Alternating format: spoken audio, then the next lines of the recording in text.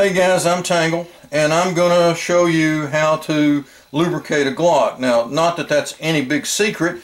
The owner's manual does a fair job of doing that, although some of the things they point out or point to with the little arrows in the diagram is kind of vague.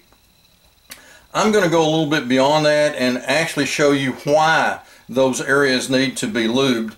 And to do that, I'm going to take the gun mostly apart. I won't disassemble the slide. There's a few pieces on the frame I'm not going to. But I want you to be able to see where all these contact points are and why you need some lubrication there. Before we get started, I'm going to say just a word or two about lubricants. I use oil. I've read all the claims and posts about how great grease is. Grease is not a good thing for a handgun. A handgun is basically an open system. It doesn't have seals in it to keep contaminants from the outside from getting in. It generates a lot of internal contaminants, and all that collects readily in grease. It's just not a good thing to do. And yes, I have read all the internet and the YouTube posts about packing rails with grease and sliding it on and what grease oozes out you don't need. That's just simply not good for a gun, and I don't know of any gun manufacturer that would support that view. So let's get started. In addition to showing you some various lube points on the gun, and some that aren't even covered in the owner's manual, I'm going to show you how to disassemble the Glock beyond just removing the slide and barrel. So the first thing we want to do is make sure the gun is completely unloaded and totally safe, and it is. So I can now pull the trigger, ease the slide back, and remove the slide, and that's probably pretty much what everybody does. Now, there's a number of things in here we can look at, so I'm going to take this out and some of these things out. And there's a connector right here. This is so simple to do with just this tool. I can change out that connector in under 2 minutes, and that's if I do some things that don't work out right, so I can do it even faster. So it's not a major deal.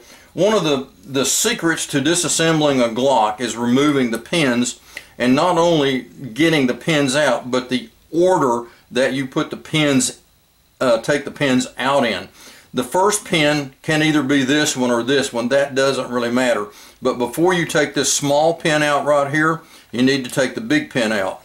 Now, there's a little bit of a trick here. That pin is held in place by a hole in this slide lock.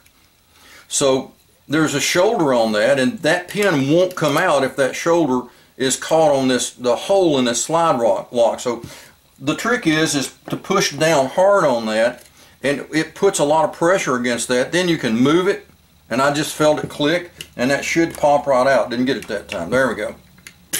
And it comes right out. It's just a kind of a little trick. Once we have the big pin out, we can take this pin out.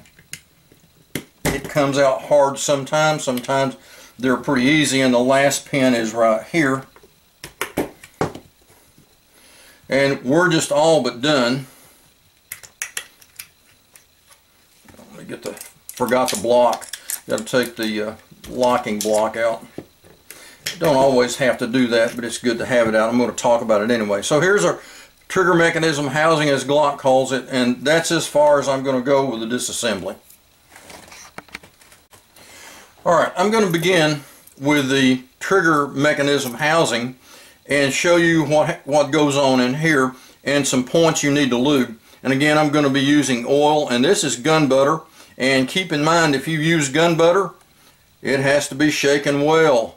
It says right here, shake well. One thing I don't like about gun butter, but it's about the only thing. Well, that and the price. So it shook well. Then I'm not necessarily going to be oiling this as we go, because I don't want to get that oil on my hands and try to put stuff together in the video and everything.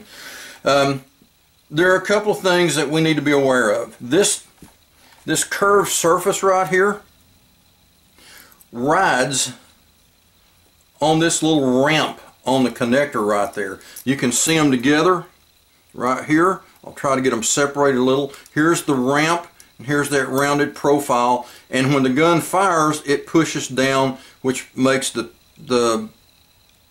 trigger bar release the striker. So since these 2 points rub, you need a drop of oil right there. In fact, that's really too much oil right there. And these 2 surfaces right here and the underside of this, the other side of this surface under there, rub against each other like that. So it would be a good idea to lubricate that as well. Now in the manual there's an arrow that points to this area, and this is one of those areas where it's not real clear where they mean for you to put the drop of oil. Well, you want a drop to cover that little tab as we've talked about, and that surface that runs against it, and these 2 surfaces that rub against each other. You also want to drop on this. That's the part that causes the disconnector, or connector as Glock calls it, to reset the trigger. And you need a drop of oil on that. In the slide, that little tab that we saw here rides against this part of the slide. And you see that offset right there? When that tab, when the slide reciprocates, it pushes that tab away. And so we have metal on metal right there, so we want a little bit of lubrication there as well. And that pretty much covers the trigger mechanism housing and the connector. We're going to talk about this a little bit later. We'll need some oil there too, and I'll tell you why. Okay, the next part I want to talk about is the locking block. That's this thing right here. It sits in the gun, and I'm not going to push it all the way down in there like that. And the barrel, notice these lugs on the barrel ride like that. So what we have here is the barrel lug riding on this locking block. You see that? See how it's doing that? Well, there's metal on metal right there, and probably under pressure, because when the slide reciprocates, it's coming back with force and pushing the barrel down, forcing the barrel down as it comes back. So we would like a drop of oil on that. And again, even there, a drop is a lot. When the slide returns from its rearward position, it's going to move the barrel up. See that? See it move up? What's making it move up is this surface right here riding against this surface right here. So when it's in the gun and it's recoiled, we get that front surface loading, and now we have this loading back here when the slide goes forward and raises the barrel back up. It's not much, but it's grinding on those 2 surfaces. So you need a little bit of oil right there. The neat thing about this, when you oil this, you don't have to disassemble the gun at all. You can drop a drop of oil right there and a drop of oil right there, and it's done. That's really too much oil. You can almost wipe it with a cloth. It's just hard to get to. So I usually just drop the oil and let that go.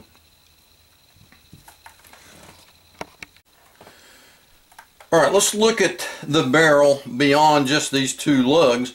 Owner's manual says to wipe it down with something like a patch with oil on it, and what we're doing is putting some lubrication on here to protect the barrel, and don't forget to get the muzzle, and the whole barrel unit needs to be lubricated, not so much lubricated as protected with a film of oil. And it's kind of important to understand that when you're lubricating with oil, you're not lubricating to a point you have gun parts floating or swimming in oil as a fluid.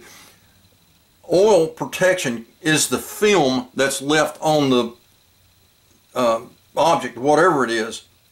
In case of a barrel, we want an oil film on it. It protects it. It also lubricates it. It helps it slide against its other metal parts. Some particular parts I like to be sure get lubricated is this ledge right here.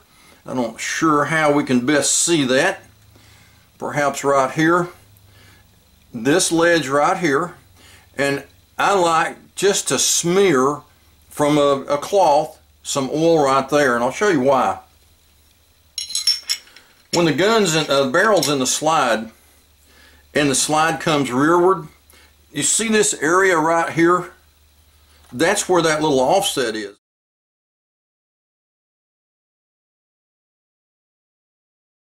Those two rub against each other as the barrel moves up and down. See that? The same thing happens when the slide is pushing the barrel forward. See that right there? So it's worth putting a little bit of oil on there. Again, this rear one just needs to be a swipe of oil on a cloth. I almost put a drop right there and kind of wipe some of it away. The other point that needs to be lubricated is out here, but typically you do that in the slide. So we'll get to the slide in just a minute and talk about that. Okay, to the slide. I guess I'm a little bit guilty of over-lubing the slide, specifically these rails. My tendency is to put a drop of oil or a bead of oil, very light, all the way down each, and I am not lubricating, I'm just pointing each rail. I've since learned you might as well just lube this, this, this, and this. And the reason for that is, if you have oil on that and you put the slide on the gun and work it, it distributes the oil in the slide rails where it makes contact. There's a lot of area on this slide, especially right in here, that never makes contact with any metal surface, and you can kind of see that. So you don't need to spread oil all the way down through there. That's just collecting more junk. So we need to keep in mind lube lightly. I mentioned earlier that we generally lube that end of the barrel muzzle by putting a drop of oil in here actually and spreading that around. It's kind of hard to do. I typically drop a drop on the barrel and put it in there and kind of work it around. You can even put the drop on there and just kind of put it in there and work it around there. We just want lubrication up here and be sure it's evenly distributed. There are a couple other points that I lubricate that are not in the manual. This is the firing pin block plunger. I put a drop of oil right there, and that's, again, it's too much. You might wipe that with a cloth. I also put a drop of oil right here, and you got to be kind of careful on this firing pin sear. You don't want oil getting in the firing pin chamber. There's a hole up through there that just runs up through there, and you can see the tip of the firing pin coming out there. You don't want oil inside there, so you have to kind of be careful about that. Now, why those two places? We go back to the trigger bar. There's two places we didn't talk about oiling. One is right here, and I said I'd get back to it. And if we put a drop of oil on that firing pin plunger, that takes care of this metal contact point right there. The other is where the trigger bar sear, right here, engages the striker sear. So those two things actually swipe against each other, and swipe is a good term because they just drag down across each other. So that's why I put the drop of oil right there.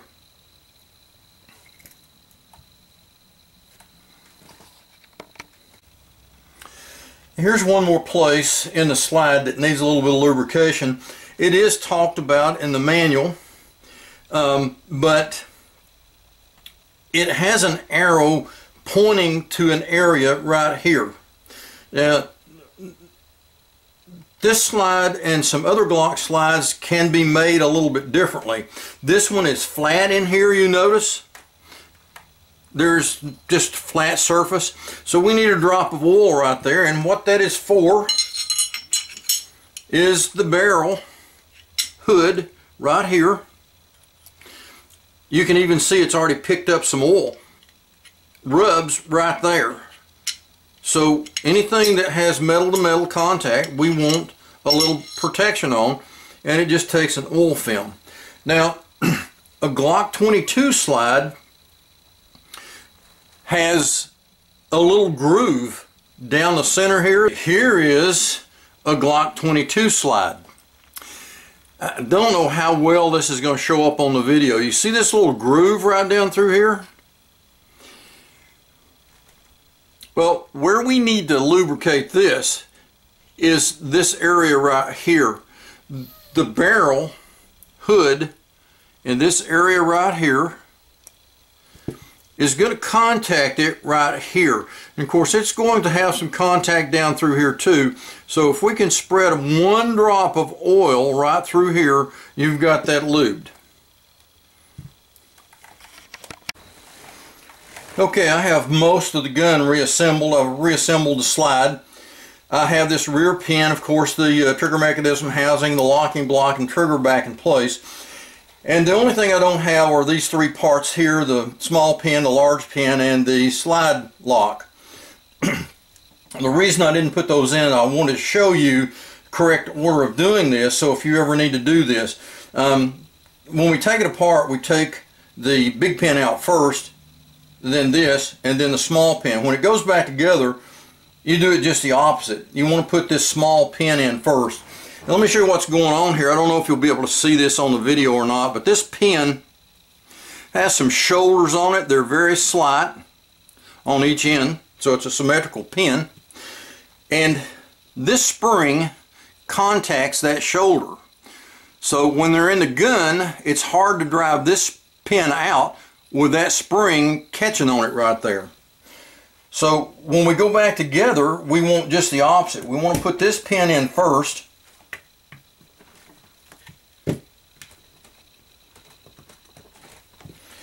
Now when we slide the slide lock in, that spring engages that pin in the correct location, and now we can put this pin in. For some reason this gun likes to have this pin go in from this side. I don't know what that is. I usually put it in over here.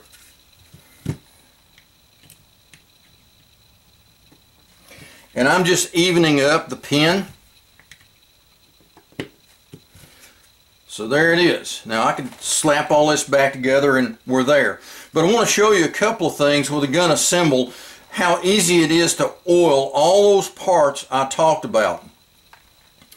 Right back here is that trigger sear part. You can put a drop of oil there. Here's the tab that engages the firing pin block plunger. You can oil that. Here's that little tab that is part of the connector that resets the trigger when the slide reciprocates. And right here is that surface on the trigger bar that engages that little tab down in there. Now, I know you're not going to be able to see all this, but if you can get a drop of oil right there, it will engage that tab when everything comes forward. So far we've lubricated everything I've talked about. We haven't the locking block yet, without disassembling the gun further than just field stripping. Now, even with the slide assembled, you can see how easy it would be, and if the barrel was out, it'd be even easier. I'm just saving some time. To get a drop of oil in here and a drop of oil in there, and that's done. You can put a drop of oil here and a drop of oil here, and that's done. And if you wanted to, you could lube this instead of that little tab, and it might be better to do because that little tab really won't hold the oil surface and area that this will. So you can lube this entire thing. This is a Gen 4 spring, and it's got a lot of metal on metal. I do put a couple of drops in here and let it kind of distribute itself, and you need to do that on both sides. There's some here and some here, and that's a very low maintenance thing. You don't need to do that necessarily every time you clean the gun, but maybe one time to at least have an oil film on it. And that pretty well sums up the hows and whys of lubing a Glock.